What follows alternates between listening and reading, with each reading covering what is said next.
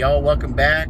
Sorry the last video was short, but I had some overtime to work and kind of got in the way of going out to the shop and being productive. But it's Monday the 4th, so the rear end's done at the powder coater being sandblasted. I'm gonna go pick that up right now.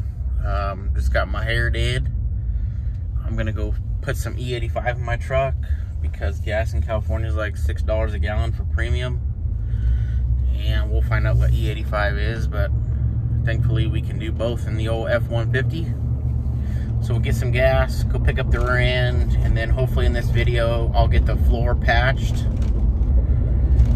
and get the subframes welded in and the front boxes welded in, and then hopefully the brace and all that shows up from Team Z, and we can get that rear end over to Kelly and get him going on that. And then when that's done, we will order axles. I got the gears and the spool is all here, and I got a bearing kit and all that stuff for the rear end. So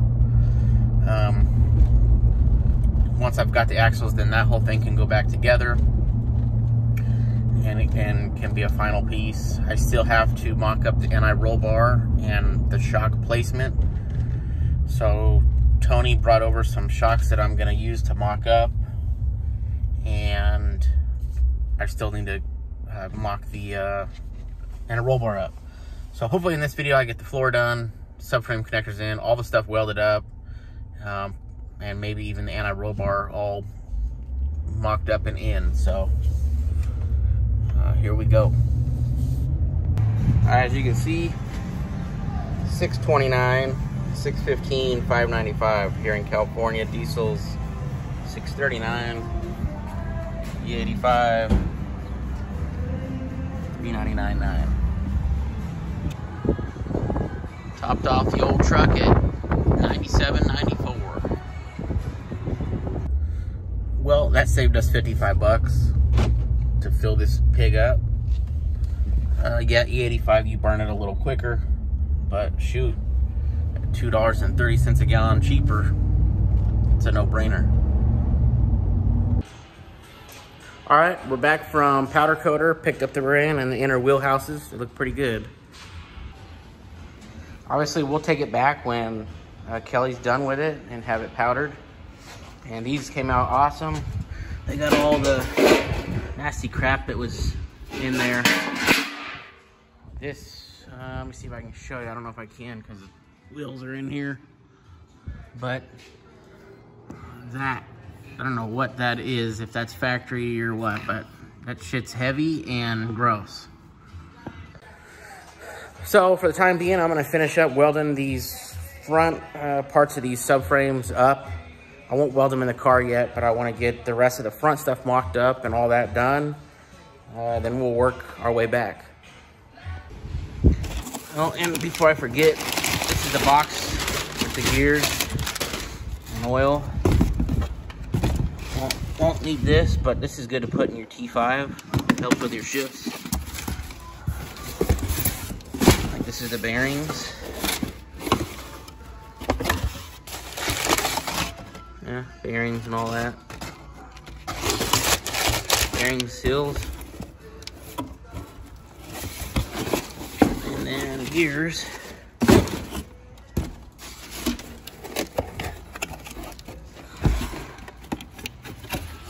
Went with the old 373. I'm not gonna pull them out, but those are the gears. So we got everything except for the brace. We've got the ends. They're the strange ones. That's the part number. And then also went with a strange spool. I'm not sure if I showed you guys this already or not. But you've seen one of these, you've seen them all. Just a strange 8/8 spool. 35 spine axle. So that leaves us with everything except for axles and obviously TBM brakes. But that'll be probably after I get the cage done. I'll purchase that stuff. But get going on this other stuff.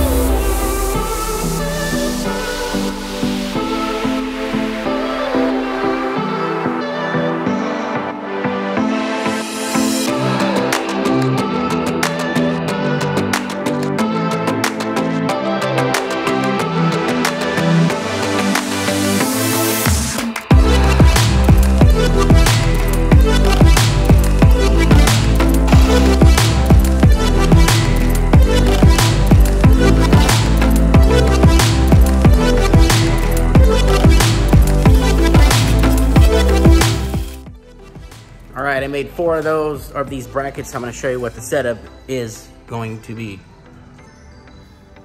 All right, so I will TIG weld this piece down here and to this piece of chromoly here. We'll have one on both sides. Obviously, it's still gonna get welded all the way around on the top. I'll TIG weld all this stuff on the bench. I think I'm gonna dimple die this too, just to make this even stouter. And then I'll probably MIG weld this sucker in just because of the galvanizing. But I've got 4 of those brackets made. Getting ready to go into work. I'm gonna go shower and stuff, but I've got another bracket made for here, and then I've just gotta fit the other one for the other side, and then we'll dimple die them.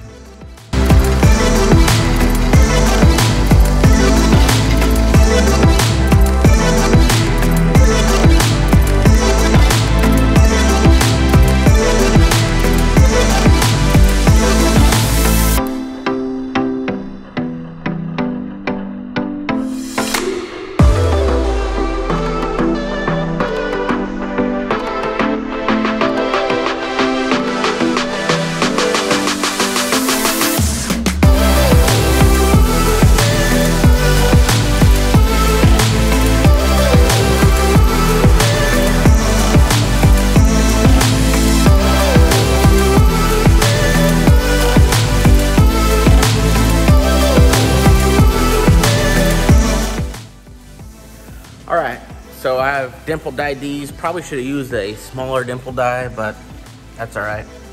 Made this piece pretty rigid, but I was going to, where the hole was at, weld to the frame, and it's just a little bit big, so let me show you. All right, so on this plate's in its spot, which is about hard to do and hold the camera. When it's in its spot, blah, blah, blah.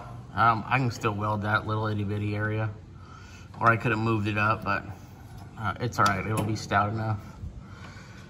But I'll get these all tacked in and then get them over to the bench and burn them all in.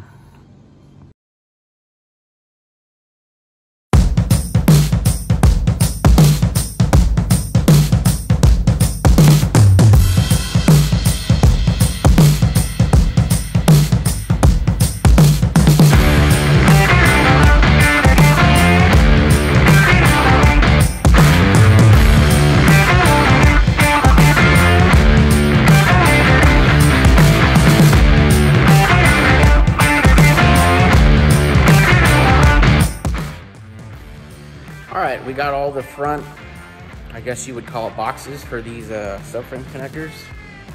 Got all those welded out. Still learning with the old TIG welder, but it looks fairly decent. It ain't gonna go anywhere, that's for certain. So here's what we got. Got them welded out. And then our next thing tomorrow, we'll come out here and probably burn in these spring boxes, or these front perches, whatever you want to call them. And we need to get fixing this floor here.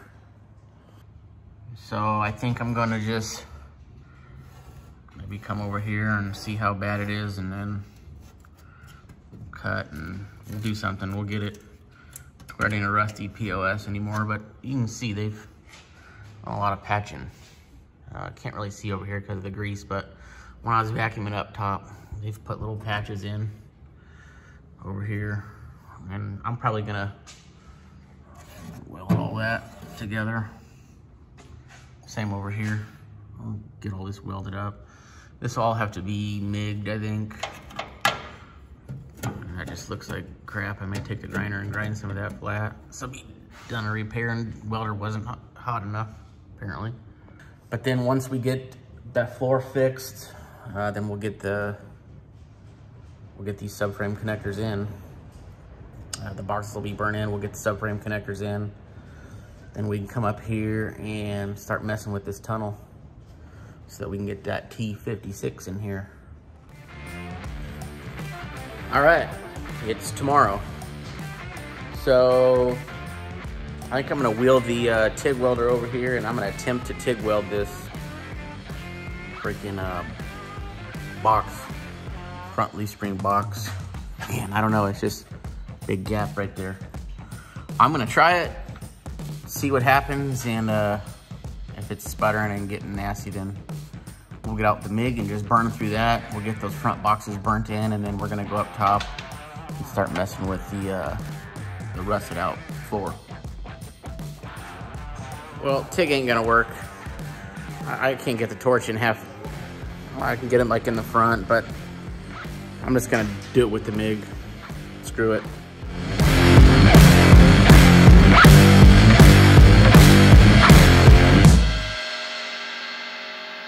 All right, it's as good as it's gonna get until we get the subframes in. Could not get up here, but by the time the subframe's in here and I got my bracket over here, ain't going nowhere. Now we'll try to adjust this issue here. So I think I'm gonna take the thing that's on the inside of the car out, try to tack weld it from the inside. And then we'll start cutting this sheet metal out here.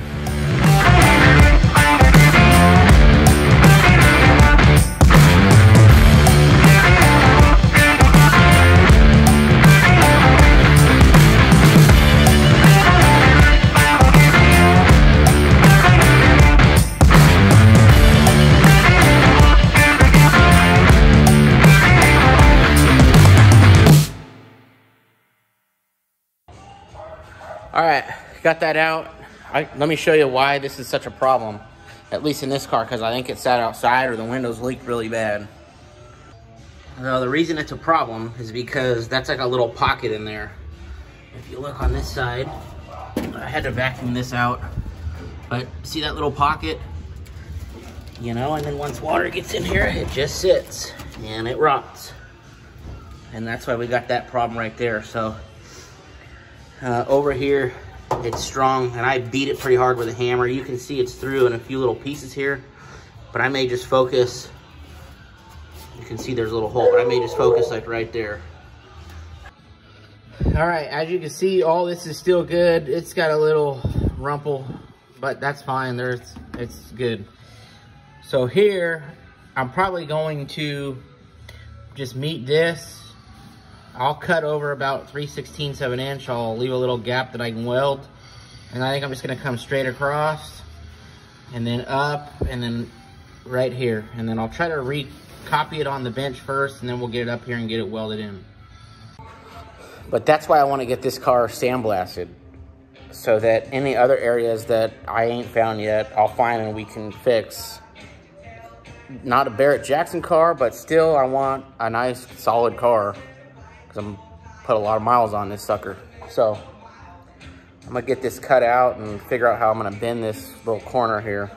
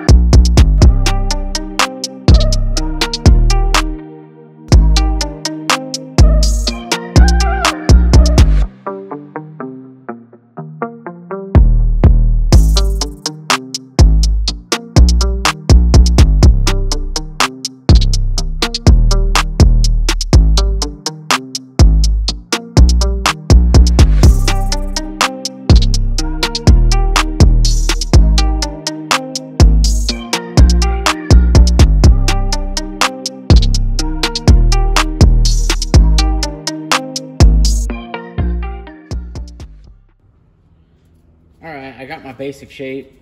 Now it ain't pretty, but it's close enough for government work, and it ain't going to the moon. Now this corner here I'm having a little bit of trouble with, but what I'm gonna do is get this piece tacked all into the car. Then I'll screw with this and get it tacked into the right place. So I'm gonna go clean the edges up in the car and we'll get this tacked in.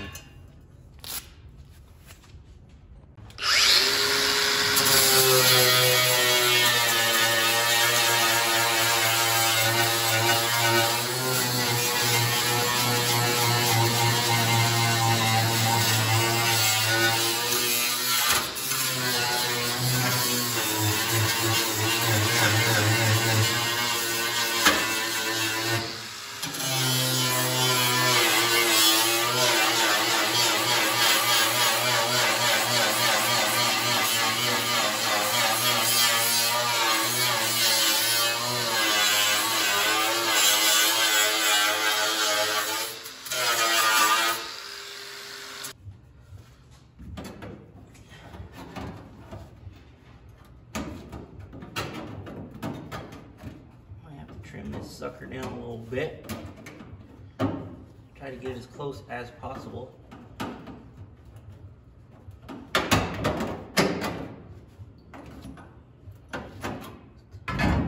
a little off this sucker. Actually, it would probably be easier just to do this.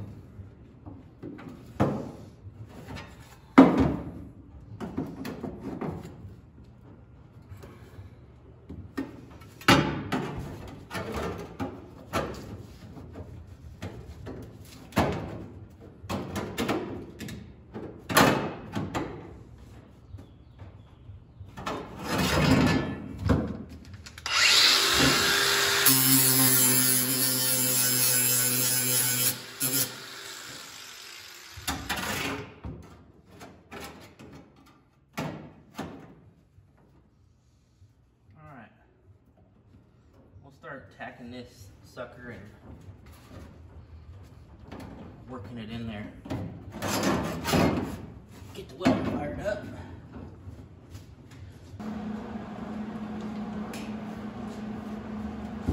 Alright, here goes nothing.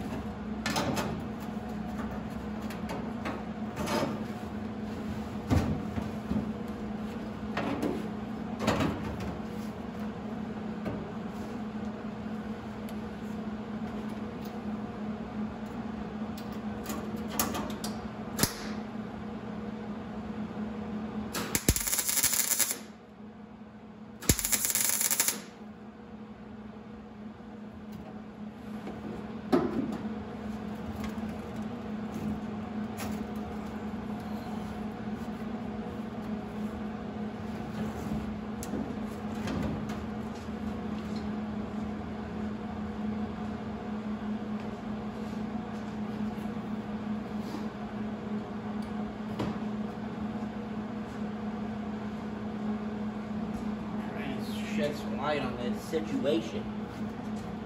The only thing I didn't do in this little replacement panel is this little depression for water. Go get me a hammer.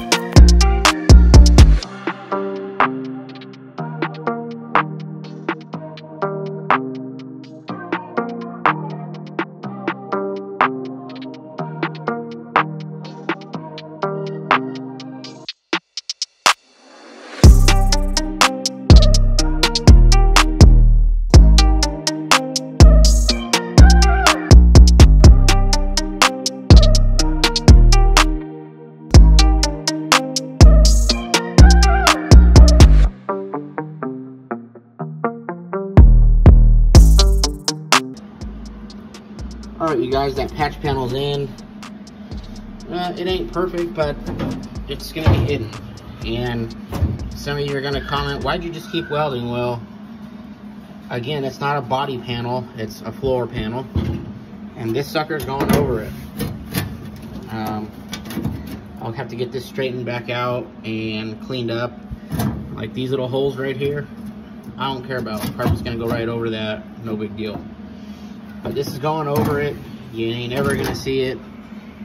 Now from the back side, I'm gonna get the carp on the lift and I'm gonna hit this thing from the back side in a few areas just because this was left long. I left it a little long just because the bottom part of the floor kind of weak. I mean, whatever they put on this was not rust preventative. It just probably locked the rust in. So I'll hit this sucker from the back, then we'll kind of massage it out with a grinder. And that'll be done for that panel, and then we can go to getting the subframe connectors put in.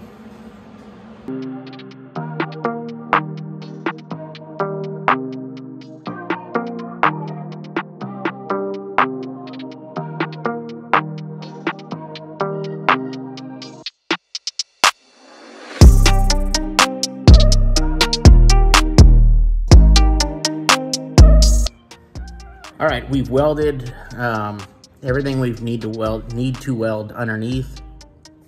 Not really getting anywhere by going up on this top thing, but I'll grind this down so that it looks decent, and I may have to do another patch. If you can see, it's way thin right here, so I may have to do something there, like drill a hole or do something. But I've got this sucker all back tacked in, no more rot. Obviously, I will flapper wheel it and make it look decent.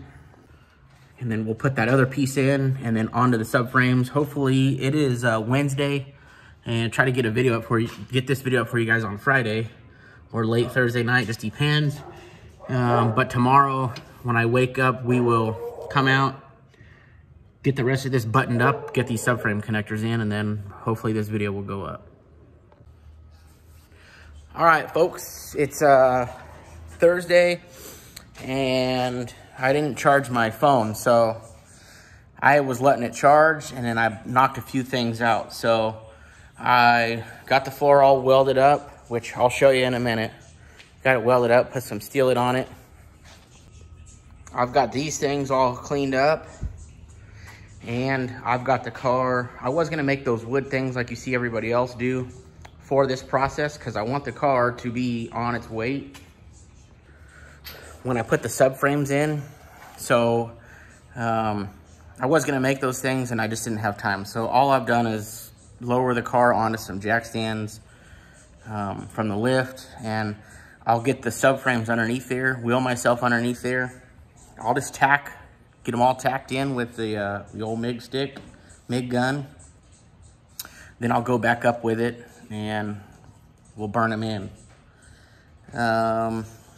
I also made some plates.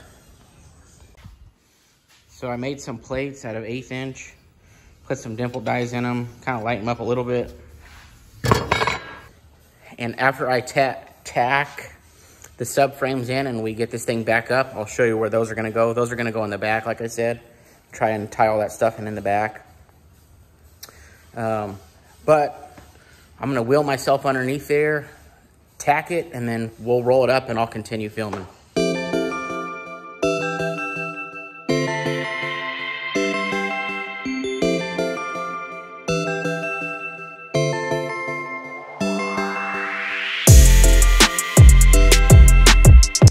All right, we're back up in the air. These are tacked in.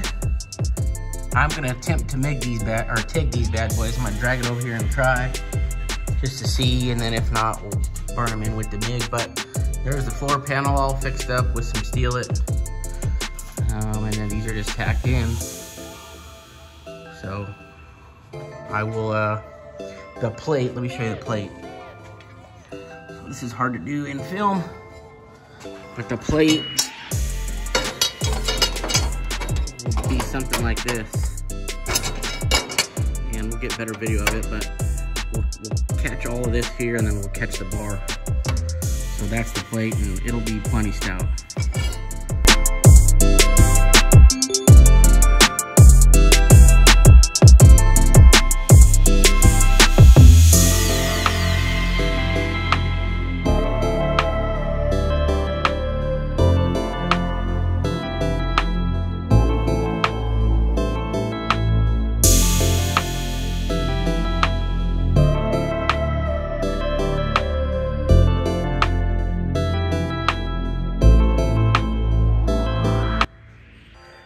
All right, you guys, the subframes are in and the floor is fixed.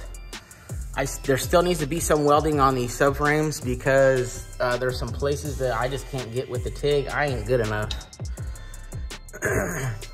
And probably should have left myself a little more room to get the TIG torch in there, but I'll be able to buzz it in with the MIG. I'll show you what I'm talking about. And there's another place that I'm gonna have to use the MIG as well. Excuse me. So out here, I'm gonna use the MIG because it's some crappy stuff, and that way I can catch both of these, all three of these pieces of metal with the MIG. But these are the plates that tie in.